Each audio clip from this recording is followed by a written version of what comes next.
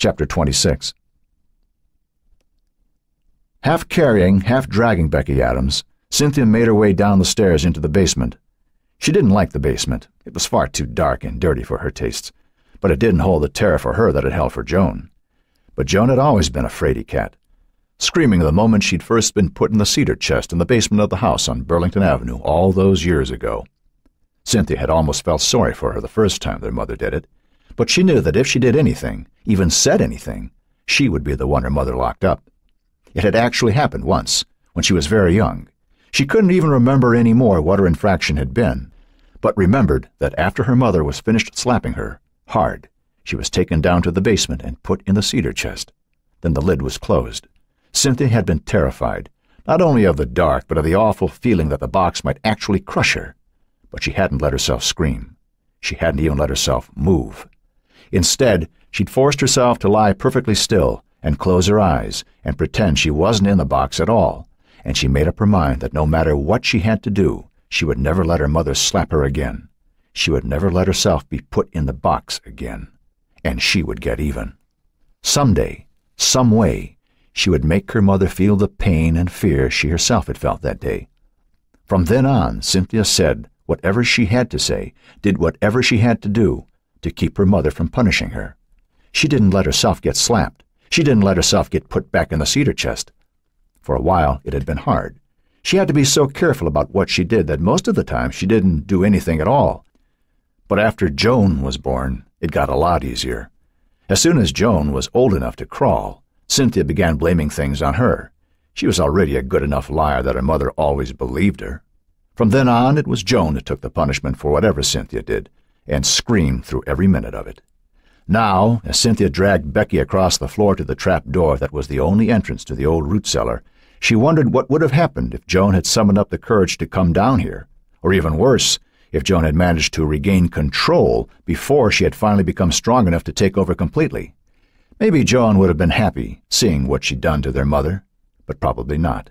For some reason that she had never been able to understand, Joan kept loving their mother. It never seemed to matter how cruel the old woman was. Joan always managed to make excuses for her. Weak. That's what Joan had always been. Just plain weak. Heaving the trap door open, Cynthia peered down into the black pit below, her nostrils filled with the putrid odor of rotting flesh mixed with urine and feces. But she paid no attention to the vile stench as she pushed Becky through the opening, barely waiting for the girl's body to drop to the dirt floor before closing the trap door and returning to the bright rooms upstairs. Climbing to the second floor, she went to the guest room to clean up the mess Joan had made. Most of the clothes would be all right. She could find a seamstress to fix the damage. And after they were cleaned and pressed, they would be almost as good as new. But as she tried to put the pictures back together, the wonderful images of herself that she'd always kept on her walls and in her frames on her desk and next to her bed, her anger toward Joan grew stronger than ever. The pictures were ruined. She remembered then the album her mother kept hidden in the drawer of their nightstand. The album that was filled with copies of every picture Cynthia had, and dozens more. Leaving the guest room, Cynthia went through the bathroom to the room next door. Her mother's nightstand was gone. She felt a flash of panic. Was it possible that every picture of her, every image of her beauty, could be gone? No, of course not. The nightstand wasn't here, but her mother would have saved the album. Frantically, Cynthia began searching for it. Beginning with the dresser that stood against the wall opposite the foot of the bed, she pulled open one drawer after another, scattering their contents across the floor until the rug was strewn with a jumble of nightgowns, underwear, sweaters, and stockings, things her mother hadn't worn in years but had refused to give up. Finally, in the third drawer of the bureau that stood next to the window, Cynthia found it. The album was covered with cheap leatherette that had long ago worn away to reveal the cardboard beneath. But Cynthia handled it with as much care as if it were a Gutenberg Bible. Lifting it from the drawer, she laid it carefully on a table, opened it, and began turning the pages. They were all there. Every photograph she remembered, from the first one, taken when she was only a month old, to the last, taken just before she had gone away to New York.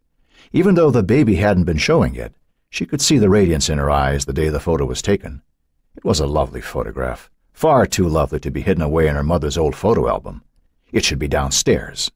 Cynthia knew where she wanted it to be. Not just this one, but all of them. She took the album downstairs and into the den.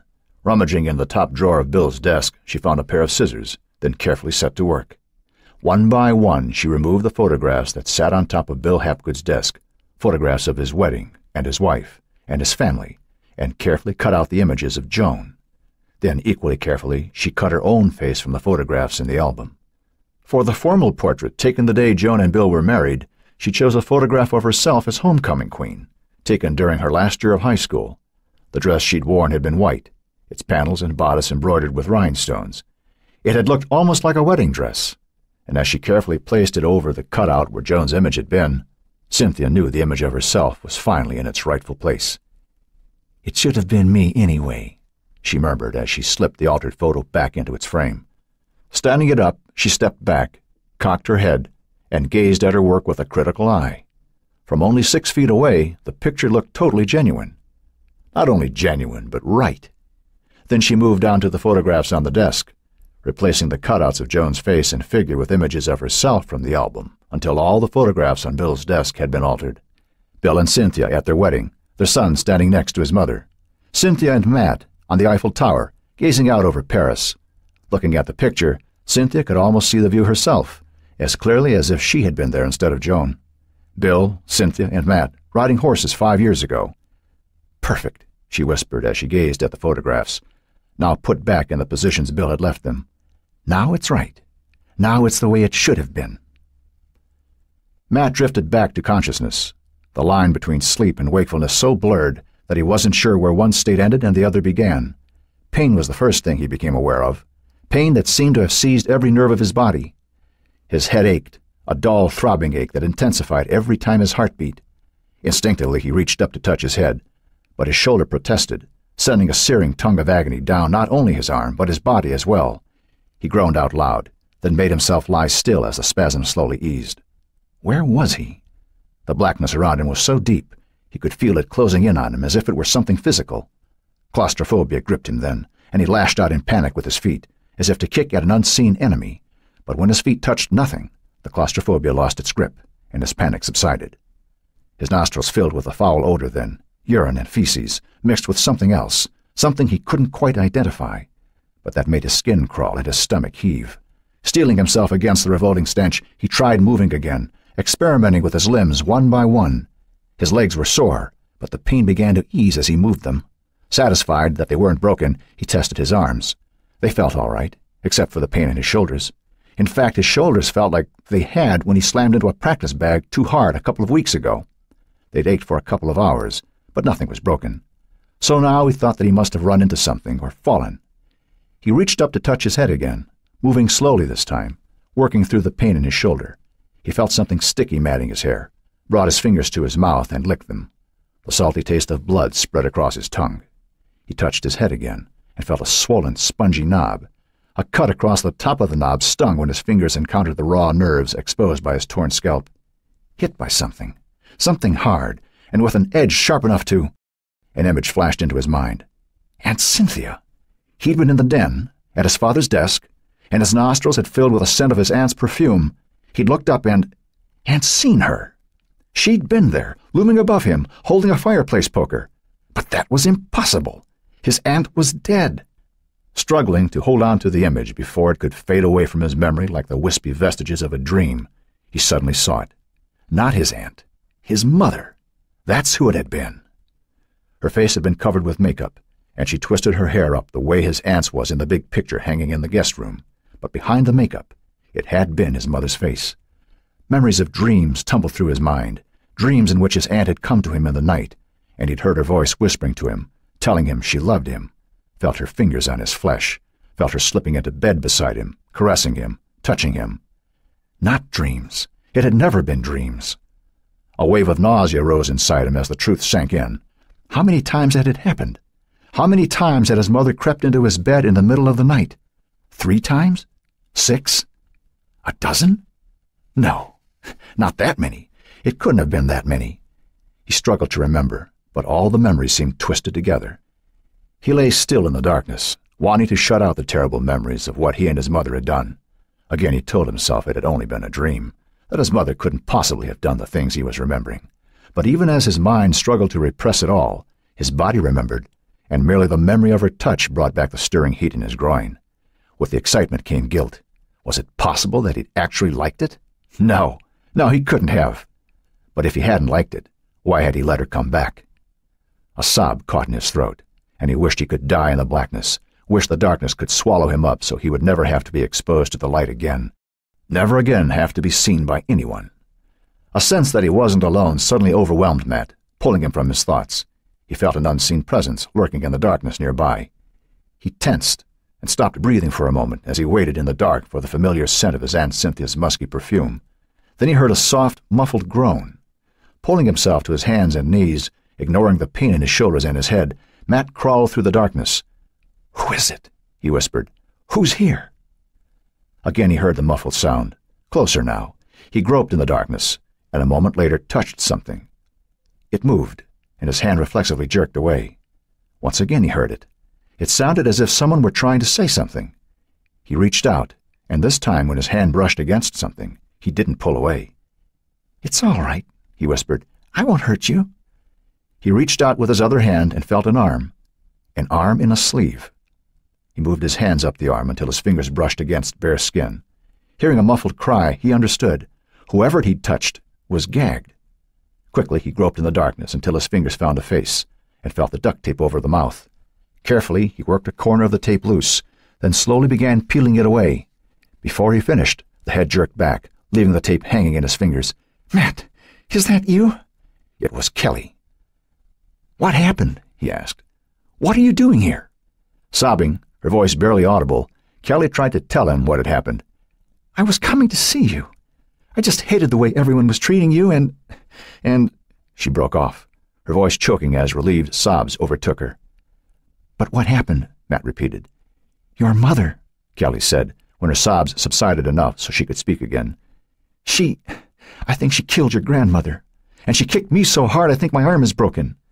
Matt reached out to her, but when he started to put his arms around her, she whimpered with pain. "Just hold my hand," she begged. "Hold my hand and tell me where we are." "I don't know. I was in the den, and she... He faltered, but made himself finish. "I think she wanted to kill me, too," he whispered hollowly. He told her what had happened. "There's someone else here, too," Kelly said when he finished. "She opened the trap door again a little while ago and pushed somebody down." "Trap door?" Matt echoed. "You mean like in the ceiling?" "Yes. There's a ladder she uses when she comes down and—" "I know," Matt blurted. "I know where we are. The old root cellar in the basement of our house." He was silent a moment. "But Mom won't even go down in the basement. She hates it. She says it gives her claustrophobia." He stood up and moved around in the darkness, feeling for the walls. Twice his feet struck objects on the floor and he stumbled. The first time, he knelt down and found a corpse, its flesh cold, and he knew what had caused the stench he smelled when he woke up a few minutes ago. It was the stink of rotting flesh. The second time he stumbled, it was another body, but when he knelt down, he felt the warmth of life. The body stirred under his touch, and he heard a soft moan. "Who is it?" he asked. "Who are you?" There was a silence, and then he heard a voice, barely audible, whimpering. "Don't hurt me. Please don't hurt me." "Becky?" Matt breathed. "Is that you?" Becky Adams' only response was to beg him again not to hurt her. "It's okay," he assured her. "I'm going to get you out. I'm going to get all of us out." But he knew the root cellar, could picture it as clearly as if it were illuminated with a halogen lamp. Its walls were bare and featureless. The ceiling was more than 8 feet above the floor. The trap door, the only way to enter the chamber, was in the center of that ceiling. Even if he could find some way to reach it, how would he open it? It was impossible. There was no way out. Though the TV was on, Dan Pullman was neither watching it nor listening to the vacuously pretty blonde who was earnestly reporting the news of a low-sodium diet in the same solemn tones in which she discussed a plane crash a few moments earlier. Instead, the police chief's attention was fixed on the special edition of the Granite Falls Ledger that had been on his doorstep when he arrived home 10 minutes ago. Most of the front page was taken up by an unsigned piece, obviously written by Jerry Conroe, suggesting that if the local police were unable to solve the disappearances of both Emily Moore and Kelly Conroe within the next 24 hours, it would be time to look to new leadership at our police department. The Ledger was certainly keeping accounts tonight, Pullman thought sourly. Why not just demand that he resign right now and be done with it? His phone rang as he tossed the paper aside, and for a moment he was tempted to ignore it. Heather's friends knew better than to call on his line, and if it were something important from the department, the message would come over the radio that sat on the end table next to his recliner. When the phone rang at his house, it was usually either someone calling to criticize something he'd done or to demand that he deal with a situation that was beyond the purview of his department. On the other hand, he knew there was a remote possibility that this particular call might be from someone as fed up with Jerry Conroe as he was, and phoning to offer support, which wasn't really fair. He silently chided himself as he reached for the receiver. This time, at least, Conroe had a legitimate reason to be unreasonable. "Hello?" "Becky's gone, Dan." The man at the other end of the line spoke only the 3 words, but Dan recognized Frank Adams' voice at the first syllable. Frank had been his best friend since they'd had a fight in 2nd grade, and hardly a day had gone by since then that they hadn't talked to each other. "Tell me exactly what happened," Dan said. Frank Adams reconstructed the fight Becky had with her mother. "I'm not going to pretend Becky hasn't ever taken off before. She has, and frankly there have been times when I couldn't blame her. God knows I've wanted to take off myself plenty of times over the years. But before, she's always cooled off in an hour or so and come back home. You know Becky, she's a good kid, but she doesn't have a lot of friends. The only place I thought that she might go was out to the Hapgoods to see Matt." "Did you call there?" Dan asked. "That's why I'm calling you. Joan said she hasn't seen Becky, but she also told me that Matt's not there. And after what happened to Kelly Conroe—" Frank Adams' voice trailed off, but he didn't have to finish his sentence for his friend to get the message. "Frank, there's absolutely no hard evidence that Matt's done anything wrong. Just a lot of gossip and innuendo, and people wanting quick answers." It occurred to him to give Frank the same speech he'd given Jerry Conroe last night, but he knew he couldn't do it. Frank Adams wasn't Jerry Conroe, and in all the years he'd been running the Granite Falls Police Department, Frank had never presumed on their friendship for any kind of favor. Once, he'd even insisted on being given a speeding ticket Tony Petruccelli was about to tear up on the basis of his friendship with the chief. "You do that and I'll report you to Dan myself," Frank warned Petruccelli. Though Frank had never told Dan about the incident, Petruccelli had. "Let me make a few calls and see what I can find out," Pullman said now. "I know I shouldn't be calling you yet," Frank began. "You shouldn't call your best friend when your daughter's missing?" Pullman cut in. "If that's all you think of me, maybe I don't want to be your friend anymore." He started to hang up, then added one more word, just to let Frank know he wasn't really mad at him.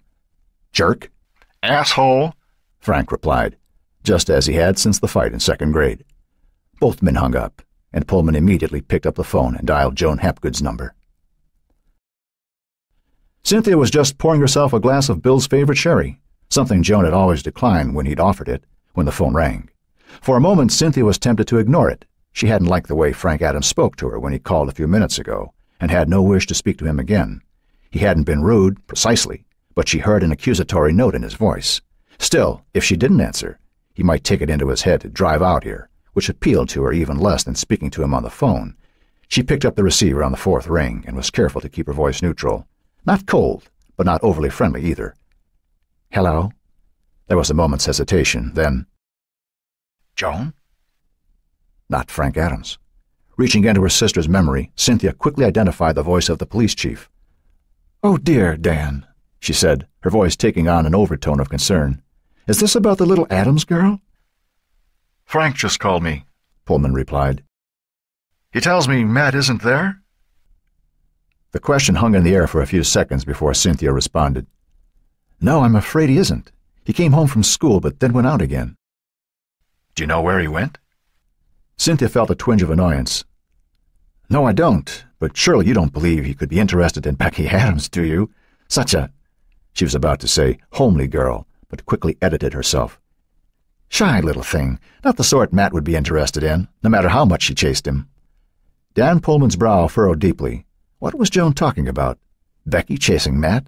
He couldn't imagine Becky Adams chasing any boy, least of all Matt Moore, whom she'd known all her life.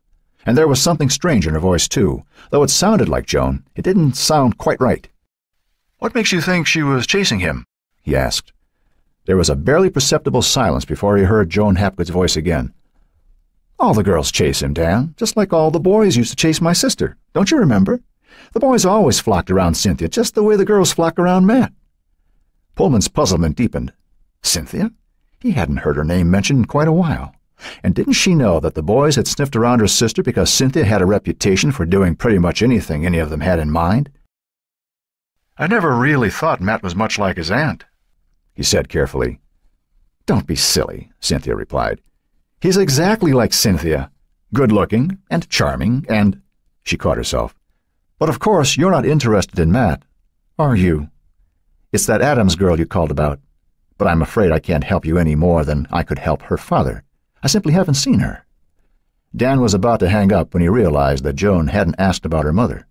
In fact, Joan hadn't called all afternoon to ask whether he'd found any sign of Emily Moore.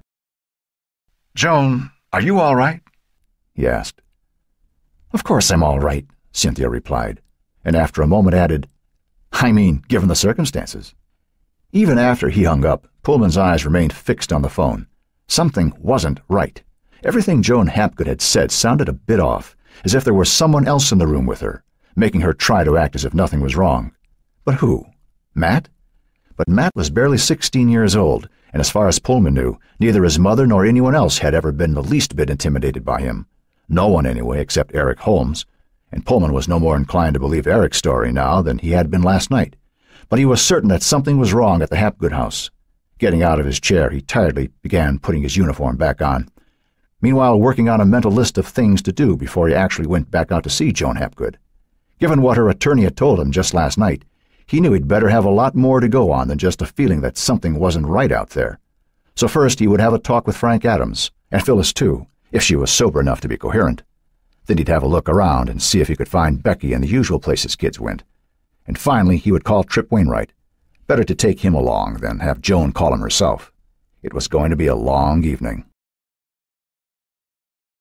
"He didn't believe me," Cynthia thought as she put the phone down. "He's going to come out here and try to take my son away from me. But he won't. He won't take Matt away. I won't let him."